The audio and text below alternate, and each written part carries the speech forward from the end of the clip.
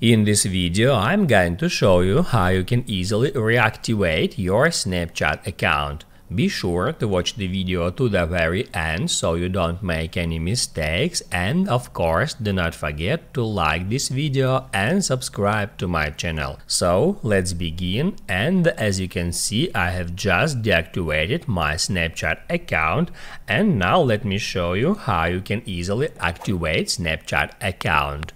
To do that, first off, open up Snapchat app, and in order to reactivate your account, you just have to log into that account within 30 days after you reactivated it.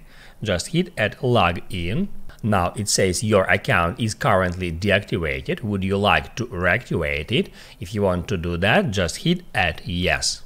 Now it says please wait a few moments for your account to be reactivated, then try accessing to your account again. Hit at OK, and then try to log in again. It will send a confirmation code to your phone number. Just enter it and hit at continue. After that, it will ask you to confirm contact details. You can hit at confirm, or you can tap at your email and the phone number and change it if you want. And basically that's it.